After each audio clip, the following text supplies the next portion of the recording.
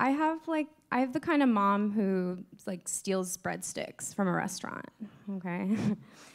I found this out about her when I was about 6. She took my sisters and I out to dinner. It was like a kind of like medium fancy Italian restaurant. And they had these like little hard breadsticks wrapped in paper on the table. At the end of the meal, she like dumped the whole basket in her purse. I was like, cool. A rule breaker. So the next day, we were at the grocery store, and I was like, hey, Mom, can I have one of those breadsticks? And she was like, oh, sorry, I ate them all last night. I was like, oh, that's cool, whatever. But then when she went to pay for her groceries, I like saw them in her bag. And I was like, that's weird. Maybe she fucked up. Who knows? So like later that day, I was like, hey, Mom, can I get one of those breadsticks? And she was like, nope, sorry, still don't have any. That night, I like went to her purse and I looked at them and they were in there. And I was like, what the fuck? I would like to point out, I feel like there are two kinds of people, like people who had good snacks at their house growing up and people who didn't. I'll let you guess which kind of person I am.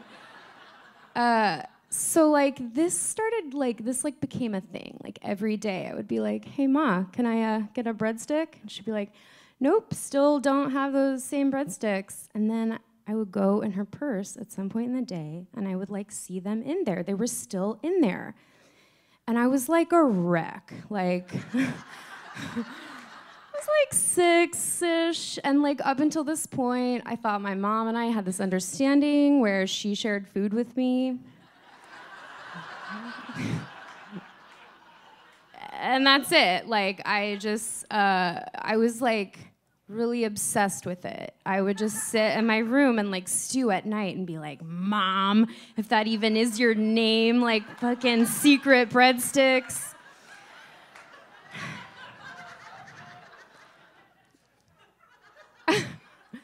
Even as a young child, I was like broody and dramatic and wouldn't just, anyways, this had been building for a while, right? I was like slowly like learning to resent my mom, I think. And then like one day it all came to a head. We were at the bank, which as you know makes children melt down, also adults. And like this time, like I actually was really hungry and also just like pretty fucking fed up with my mom and her like secret stash of breadsticks. So we were like standing in line and I was like hungry and I was just like looking at my mom like, fucking Mom. And I was like, hey Mom, can I get a breadstick? I often wonder like if at this point she was like, how do I talk to my daughter about breadsticks? Like what is going on? But so I was like, can I please have a breadstick? And she was like, still don't have any, I'll get like, it's whatever, calm down. And I was like, okay, you know what? Like, I didn't want to have to like expose her in front of all these strangers, but I had enough, you know? I was just like, Mom, I know you have breadsticks. I know they're in your purse. I see them every night. I see them in there. Give me one. And she was like, okay. And she like bent down and she was like, I don't know what you're talking about. And I was like, I see him in there. I go in there at night and I look at him.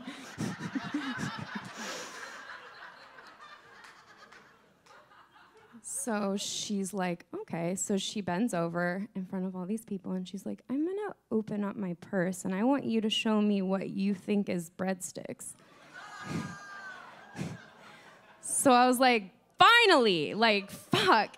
So I reached into her bag and I was like, there they are, like, here. And she was like, oh, honey, that's a tampon. To which I just wailed, what's a tampon? And she was like, I'll tell you later. But she never did, because when I was 14, I tried to wear a pad into the pool. But that is a different story. Thank you, guys. I'm Laura Ann.